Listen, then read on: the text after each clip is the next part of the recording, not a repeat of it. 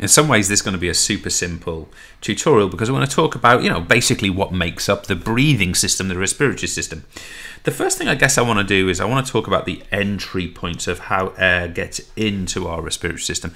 And we've got the labels here of mouth and nasal cavity. I'm going to just tweak that. You're very welcome to use nasal cavity, but we can equally just say nose. Effectively, we draw air in, of course, through pressure changes. We draw air in either through our mouth or our nose. We can't do both simultaneously. Give it a try if you want. It's quite interesting. Anyway, you might end up with something like that. That was not a good noise, was it? Don't do that in front of anyone that's sensitive to noise. Now then, air is drawn into our respiratory system. Where does it pass next? Well, it passes next through this sort of thick kind of tube all the way down here. And I want to draw your attention to these little white rings here. We have got the trachea, or the trachea, sometimes people pronounce it that way, but is made up of these rings. Now, these are rings of cartilage, okay? Rings of cartilage. In fact, specifically it's called hyaline cartilage, but we won't worry about that too much. And a couple of things I really want to stress. There is no gaseous exchange here. No gaseous exchange. In other words, this is a completely non-permeable structure. It is a passageway. It is a tube. This trachea does a bit of filtering work and it does a little bit of cleaning work, but not a great deal, okay? But these rings of cartilage form this very, very kind of tough structure. Now, I don't want to get into the sort of grottiness about why this needs to be such a tough structure. But just bear in mind that this area of the body is very, very close to the surface at the neck. And of course, if this was to be damaged, this pipe, it would be a serious problem for someone who then wouldn't be able to effectively breathe in and out. So that's why this needs to be such a tough and robust structure, because it's very close to the surface of the body.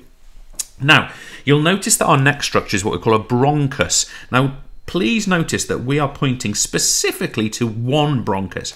If this label here had sort of branched out and also labelled this one, we would call these the bronchi.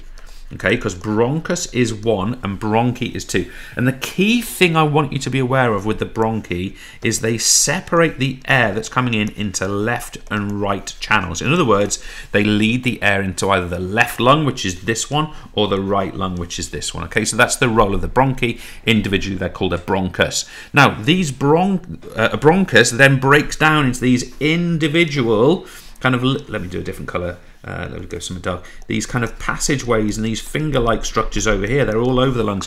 These are obviously what are called bronchioles. And I like to describe them, I'll do it in yellow, I like to describe them as sub-branches, okay? Sub-branches. And the branches are a nice way, sort of plant-like, tree-like structure is a nice way to think about it. Inverted upside down, of course, in this case. And where do they lead? They sub-branch and they ultimately lead to the alveoli. This is a plural, by the way. Now, we're going to come to the alveoli now. So remember, alveoli is plural. One alveolus, which we can see pictured here, this is the singular. Now, these alveoli are very interesting. They are air sacs, okay? So let me choose. I don't like that colour to use twice. Don't know why it matters, but let's go for something like an orange. They are air sacs, and they are the ultimate destination for the air that passes into the lung. That's where we're trying to get that air to. They are 1 cell thick.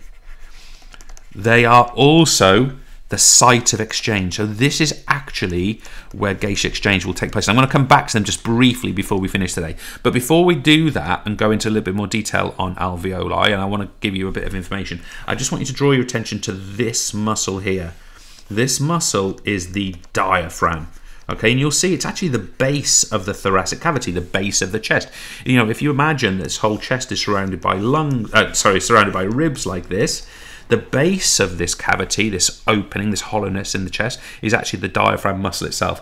And the key thing I want you to be aware of with the diaphragm, if I sort of draw it out here, let's choose a lovely aqua blue. What the key thing I want you to be aware of with the diaphragm is that it contracts, muscle of course, skeletal muscle, it contracts and this causes inhalation. I'll give you a bit more detail on this in a second.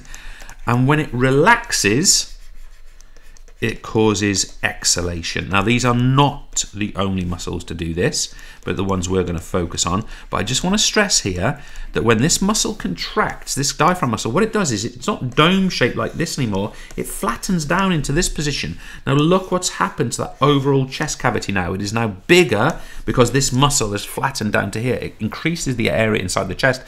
Air pressure inside the chest goes down. Air rushes in from the outside. world. That is inhalation. When it domes back during relaxation, the exact opposite takes place, and exhalation, or the forceful movement of air out of the lungs, takes place. Okay, so I want you to be aware of that with the diaphragm. There are other muscles involved as well. Now, this is not a lesson or a tutorial about gaseous exchange, but I just want to touch on an alveolus one more time. If I spelled it right, it would always help, wouldn't it? Alveolus. There you go. Even the teachers screw it up, guys. Don't worry about it. Alveolus. Here we go. So here, this blue outline here is an alveolus, a single one of multiple alveoli, okay? And I just want to stress a couple of important points. We'll come back to this in future lessons.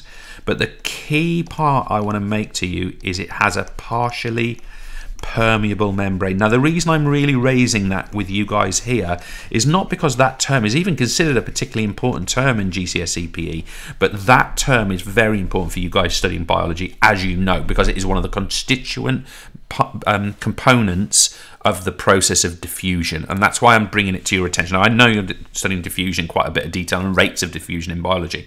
The other thing I just want to mention to you, of course, it's surrounded by capillaries, and both the capillaries and the alveolus are both partially permeable membranes, and it is for that reason that gaseous exchange can take place, more of which in the next tutorial. Cheers.